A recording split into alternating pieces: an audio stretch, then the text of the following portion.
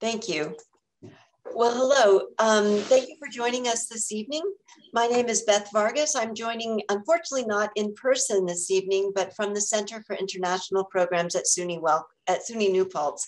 It's a pleasure to welcome members of the Foreign Policy Association and SUNY Global Engagement students and alumni, as well as other guests for this evening's speaker series. The Global Engagement Program has been recognized as a signature SUNY program, advancing our goal of global learning for all, educating for a sustainable future.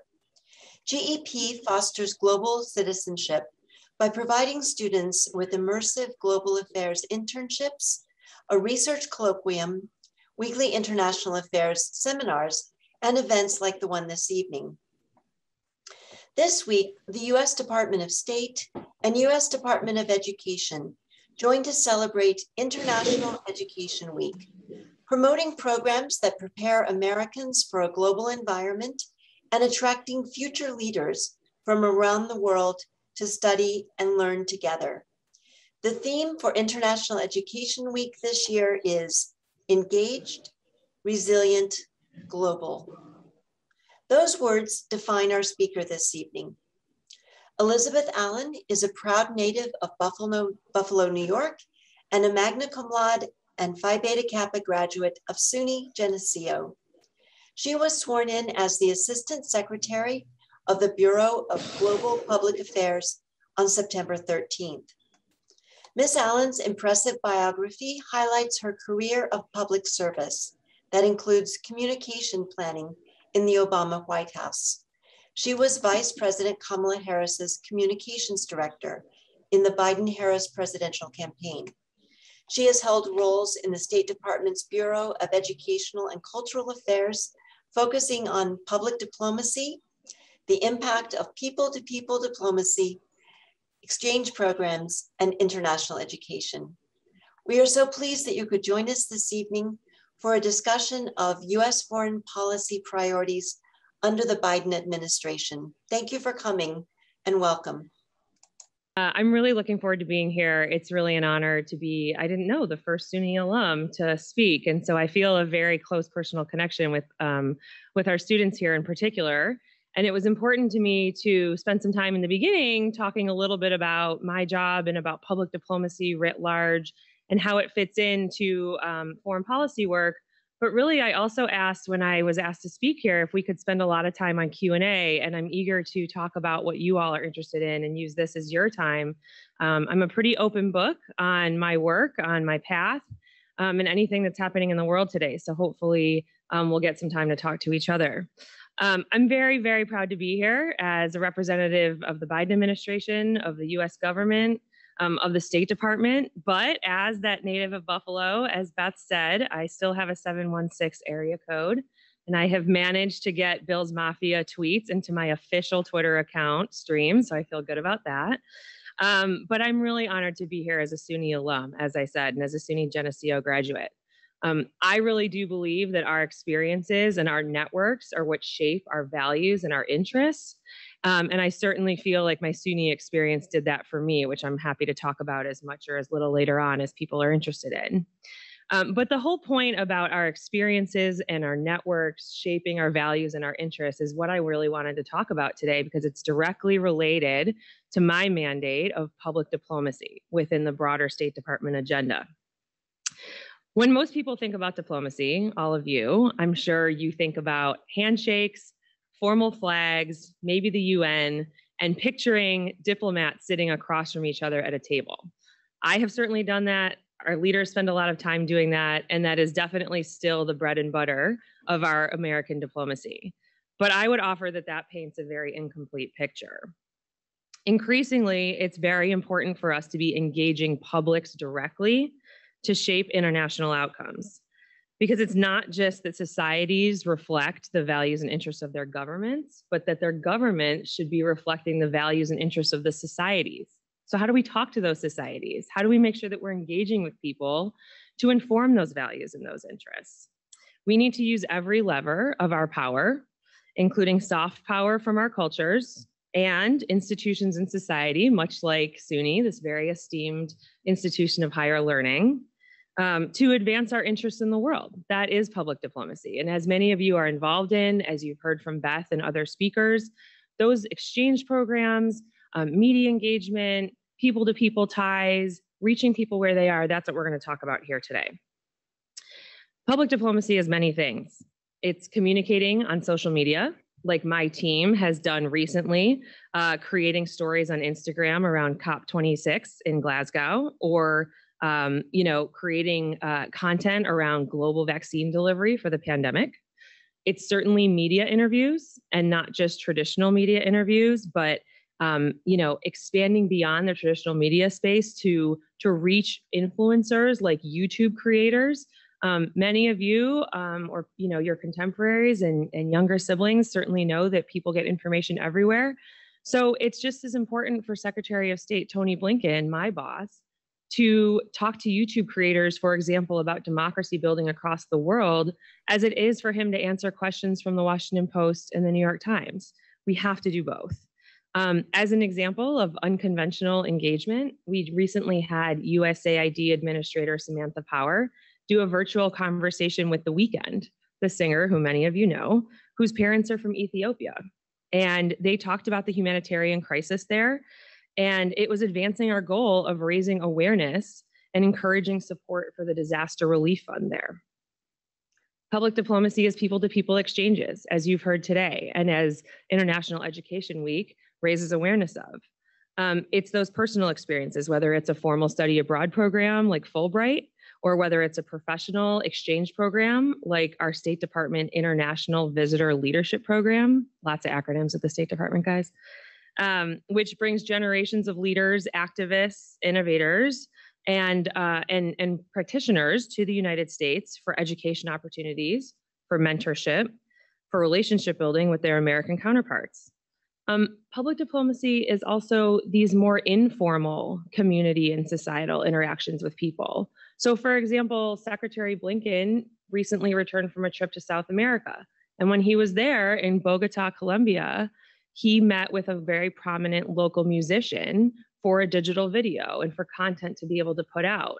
Secretary Blinken himself is a very enthusiastic amateur guitarist, so he was able to string a little bit on the strums of a guitar, but it was very important to us to be able to show him as a US leader in a light separate from those diplomatic meetings that we all think about sitting across the table from his counterparts. We have to find ways, and what my bureau finds ways to do, is to illustrate that we all have much more in common than we have different, and that it's through those shared experiences that we can create ties on the harder issues. It's also our Hometown Diplomats program.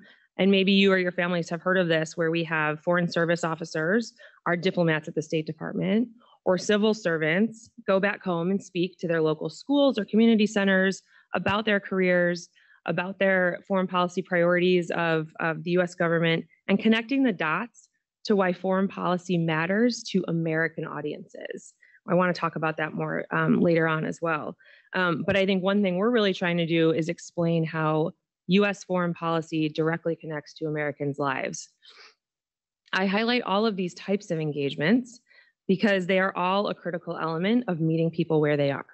And by that, I mean all of these new ways to meet people where they're getting their information. You all know that in addition to our information marketplace being very segmented, we are all crushed with a deluge of information that's very hard to cut through.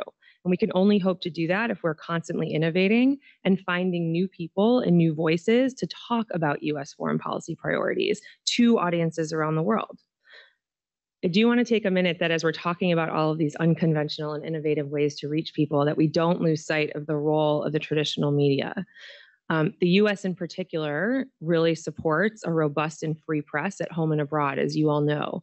And so not only is it important to use the press to communicate our message, but frankly, it's also important optically that we as the US are a leader in standing up at a podium, taking questions, being accountable to the people we serve, and showing that we can be transparent. So whether it's the Secretary of State, Ned Price, our State Department spokesperson, or others, we are constantly engaging with the media, and I'm happy to talk more about media relations and things if that's interesting to people. I think it's clear. I'm going to skip this whole paragraph because we've talked about how, given the way people receive information, we have to be doing both the traditional and the innovative engagements in media and public diplomacy. I would highlight just a couple examples of what I've seen as really successful public diplomacy, because we can talk about all these concepts, but I think it's important to illustrate how this comes to life.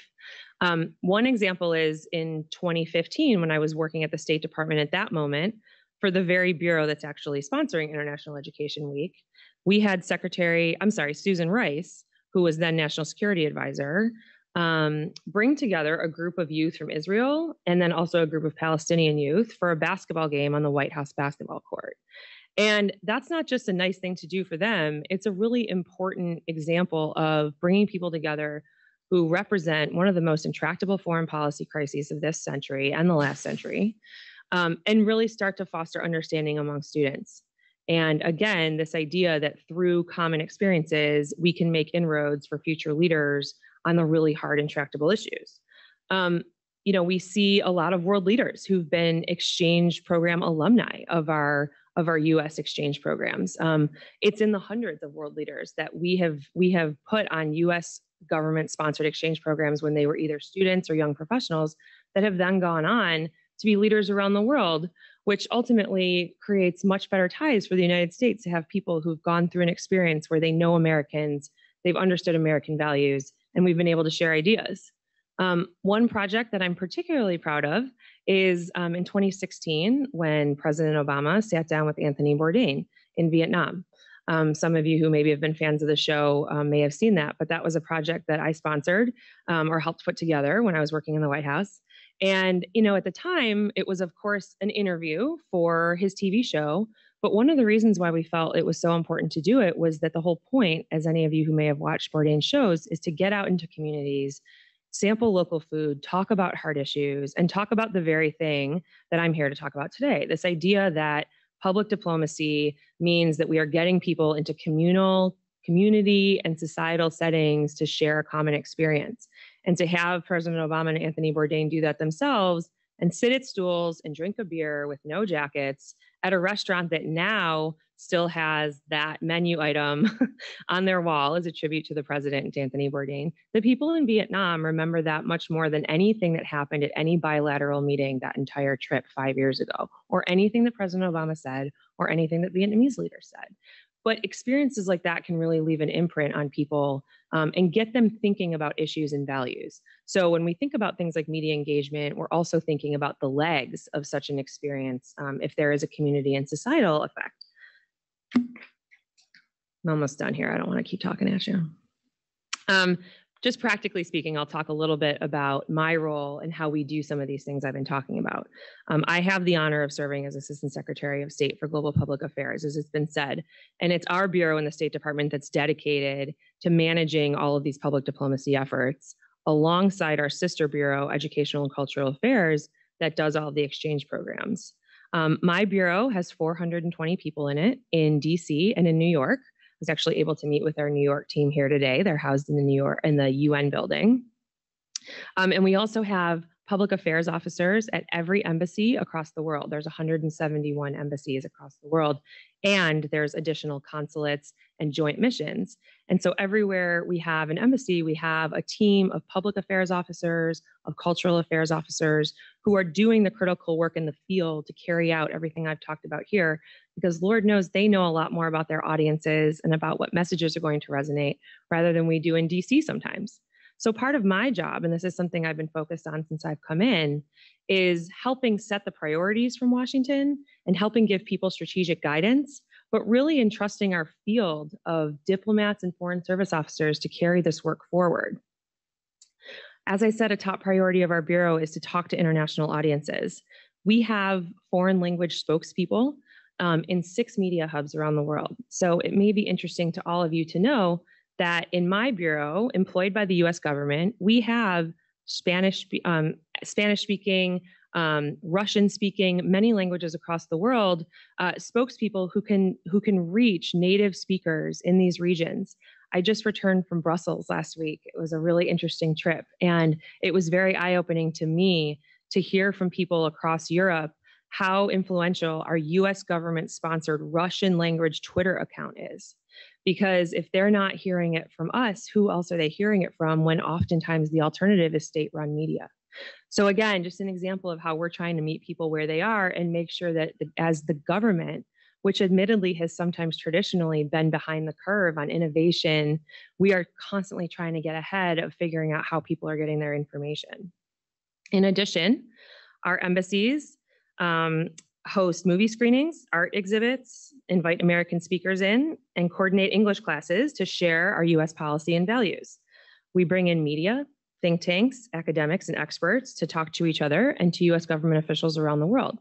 I will tell you that as part of a 3-day program in Brussels last week, I met with my counterparts from Belgium, from the EU, from NATO, from the UK, from Canada, and from Spain.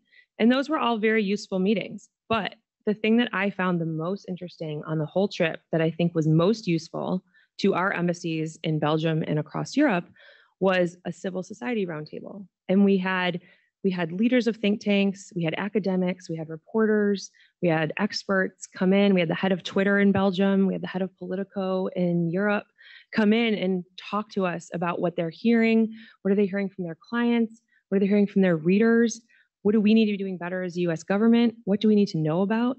And that listening component is really, really important. This is a two-way stream of information. And I think traditionally governments have not been as good at that. It's something that this administration and that me and my team are very committed to. It's part of why I'm so happy to be here today, hearing from all of you. One of the last things I'll say is that under this administration, and particularly Secretary Blinken, we are prioritizing talking to US domestic audiences. There are all kinds of legacy, legal, financial, and congressional appropriations reasons why we as the State Department have some limitations on being able to talk to a US audience, but we are pushing on those limits because, as you all know from your studies, the distinction between US domestic policy and US foreign policy is no longer stark, right? If you're a soybean farmer in Iowa, export controls and trade practices really matter to you. If you're a world traveler, understanding what our travel restrictions are, especially in this day and age with COVID, but really anytime, and how to manage consular services is critical. Or if you're a student, a SUNY student or otherwise, and you are just looking to understand better what the Biden administration's foreign policy priorities are, it is incumbent upon us to do better about reaching domestic audiences. Ultimately, what this administration would say is that US foreign policy is meant to make Americans' lives better, fairer, more prosperous, and more secure, right? I think that American publics have tended to grow up thinking about foreign policy as something happening over there, right? But really, foreign policy is happening all in our own backyard, and it's incumbent upon us to do a better job of telling that story. I think a final point I want to make, this gets back to my point about two-way information sharing, is that as we think about public diplomacy, we are thinking about how to modernize diplomacy as well, right? So there are challenges in this 21st century that we have not had to confront until these last few years, whether it's pandemics coming back, cyber issues, the proliferation of emerging technology like AI. And one thing that we're doing under this administration is really trying to modernize diplomacy and modernize the workforce that carries out foreign policy to meet these challenges of the 21st century, lest we get left behind. And so we are really pushing on trying to make sure that we are working with our allies and partners, really emphasizing the importance of multilateralism and working together to meet these challenges, because we as the United States, for as much in a position of strength as we sit on most issues, we certainly don't sit in a position of strength on every issue, and that position of strength often depends on us being able to work with our allies and partners to meet these challenges. And so again, it means that we have to be listening and we have to be collaborative. Secretary Blinken said, quote, "Too often our communication or our diplomacy is a one-way street. We have to do more listening. It's not just the right thing to do, it's the necessary thing to do. We need ideas and we need buy-in." So with that, I'm almost done. But that is why I'm here and very grateful to have this exchange of ideas. I do just want to spend 1 minute talking about all of you, the students in particular. It's been a few years since I was a SUNY student. I miss Geneseo. I did not get rid of my Buffalo area code, like I said. And my SUNY experience is very close to my heart. I remember, though, very clearly sitting where you sit now, especially as a senior, thinking about what's next, Did I take the right classes? Did I have the right major? What is my first job going to be out of college? It's going to set the tone for the rest of my life. And I'm here to tell you that that is not true. Because my first job when I graduated was going back to being a waitress at Outback Steakhouse, which I had done for the last 4 summers.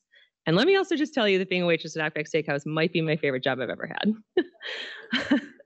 But I want to just say that out loud because I think it's really important, to try to lift a little bit of weight off of everyone's shoulders, that the foundation you're putting in place now will serve you for years and years to come. And that as you think about the short term, think about a little bit of risk tolerance to try new things, figure out what interests you and what you're good at and how you can find something that marries that together. I am very happy to talk more about careers and career paths if that's helpful later. But I just want to say out loud, I think it's important for some people like me to say, of course, I never thought I'd work in the White House, let alone twice, or have my 3rd job at the State Department. 16 years ago, I was an intern at the State Department. And it's incredibly humbling to be standing up here today as a presidentially appointed assistant secretary. All I wanted when I was a senior in college was to be a State Department intern, and I thought that would be it for me. And so I'm a good example that you never know what's going to happen. Try to play the long game, not the short game, and know that relationships really matter. I think especially in places like DC, whether it's government or outside of government, and this is true of a lot of high pressure industries as well, people tend to deprioritize relationships because they think if I have a short-term gain, that'll get me ahead. And I'm here to say, prioritizing your relationships and your network and thinking about the future and playing the long game will really serve you well. And again, I'm happy to get into any more of that that's helpful.